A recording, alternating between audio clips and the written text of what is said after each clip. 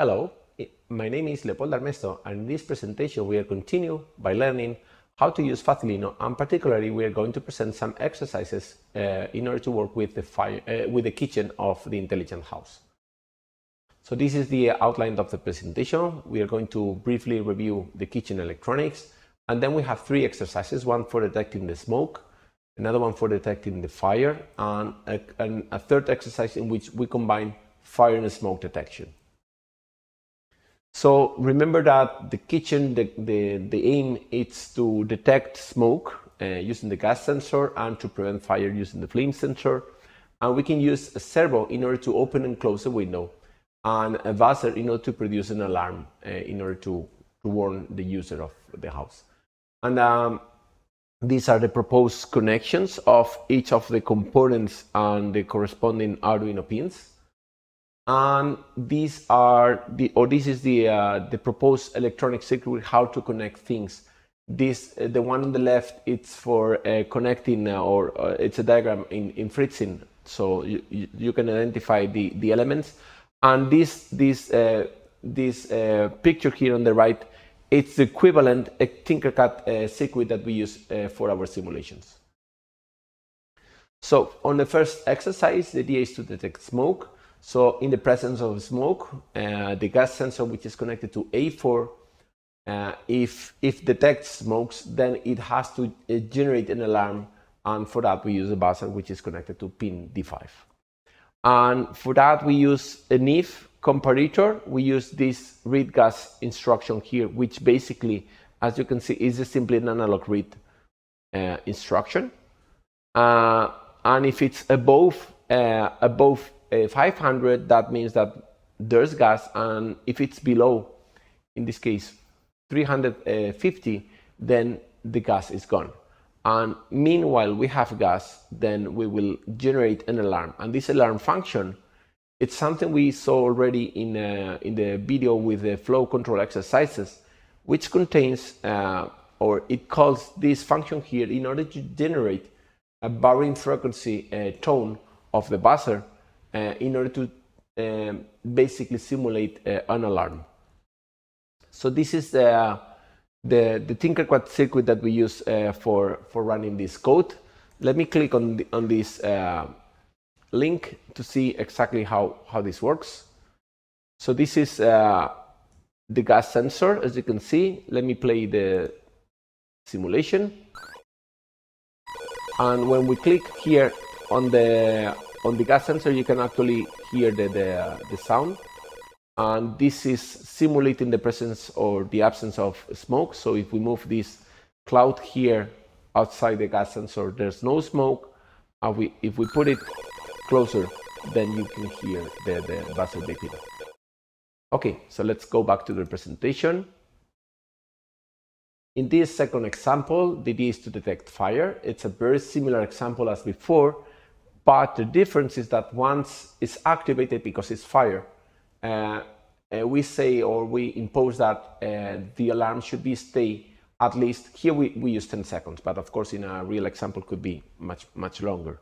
But it should stay for a given time, and independently if the fire has extinguished or not. Okay, so once the alarm is triggered, then we require at least to be the alarm beeping for some time. And for that we use these instructions here. We have a variable which is called fire time, and fire will basically used for detect or indicating that there's fire or not. And fire time, it's stored when there was no fire and the sensor detects fire, the flame sensor detects fire. Then we set the variable to true, the fire variable to true, and then we stored our current time. And then later, if there's fire and the time has not elapsed, that's this operation here. So it's the current time minus the time we kept at this moment is bigger than, in this case, 10 seconds. Then if that's the case and we don't have fire anymore, then only in that case we set this variable to false. So in the presence of fire, we beep the buzzer. So let me run this example here to see how it works. The timing, because of the simulation time, it's much more slow than the real-time clock. Okay, so 10 seconds here, it's actually a very long time, so we won't wait until the end. Okay, but so here you can see the photo transistor. So if we activate it, we start hearing the sound, and even after we deactivate, we can see that the sound is still on. Okay, after some time that automatically deactivates. And in this last example, the idea is to combine both sensors. So if we use the flame and the gas sensor, so we will use a servo in order to control the window, and it will be open if there's gas, so we want all this gas to go out. But in case of fire, we will close the window, so we prevent the entrance of oxygen that will keep the fire alive. So that's why we close the window. Okay, and for that we can use this code here.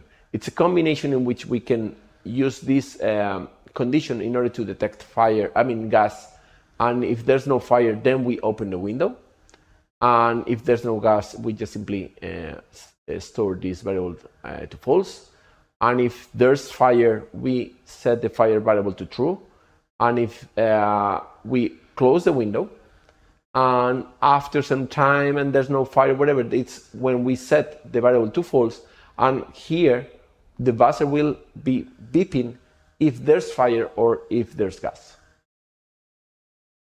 So let me show this example here, how it works. Okay, so let me start. Right now there's no gas, no fire. So if I put this cloud here, then the window position changes.